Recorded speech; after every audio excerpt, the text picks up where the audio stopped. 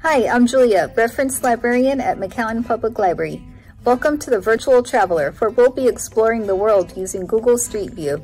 Be sure to stay tuned after the tour for some library book recommendations. Today we'll be traveling to Andalusia, which is the southernmost autonomous community in peninsular Spain, meaning except for the small communities across the Strait of Gibraltar in Morocco. The autonomous communities in Spain are like the equivalent of states in the United States. Coincidentally, it's also where about a quarter of my own DNA is from, according to a DNA ancestry test. And I also spent a couple of months living in Andalusia in high school and college. I can tell you from my own experience and memories that it's a magical place. It's also where a lot of great books and classic literature are set, like Tales from the Alhambra by Washington Irving, and many of Ernest Hemingway's books, like The Sun Also Rises, Death in the Afternoon, For Whom the Bell Tolls, The Dangerous Summer, and The Garden of Eden. Links to find these books at the McAllen Library are in the description. The capital of Andalusia is Sevilla, and some of the other larger cities are Córdoba, Granada, Cádiz, and Malaga. Andalusia is famous for its beaches and is a popular tourist spot, and has both an Atlantic and a Mediterranean coastline. What's so fascinating about Andalusia, however, is its history and culture. Because of its strategic location as the gateway between Africa and Europe, and its rich deposits of minerals and agricultural wealth, Andalusia has actually been inhabited by humans since prehistoric times. There are some theories that the first humans in Europe were actually in Andalusia, and the first paintings of humanity are in the caves of Nerja near Malaga. The first major kingdom to develop in Andalusia was Tartessos in the 2nd millennium BC. The kingdom was known to the ancient Greeks and Phoenicians, and they were important trading partners with the Phoenicians. After the fall of the original Phoenician cities, Andalusia was dominated by the Carthaginians, based in what is now Tunisia, and then the Romans. This period lasted until the 400s AD, when Andalusia fell under control of the Vandals, Visigoths, and then the Byzantine Empire. Of course, what Andalusia is most famous for are its Moorish influences. The Moorish period began in 711 AD, when the Muslim Umayyad general Tariq ibn Ziyad overthrew the Visigoths on most of the Iberian Peninsula. The Visigoths only maintained control of the northern areas of the Iberian Peninsula. The rest of the peninsula became known as the Caliphate of Córdoba. The Muslim rulers remained tolerant of the local faiths throughout their rule.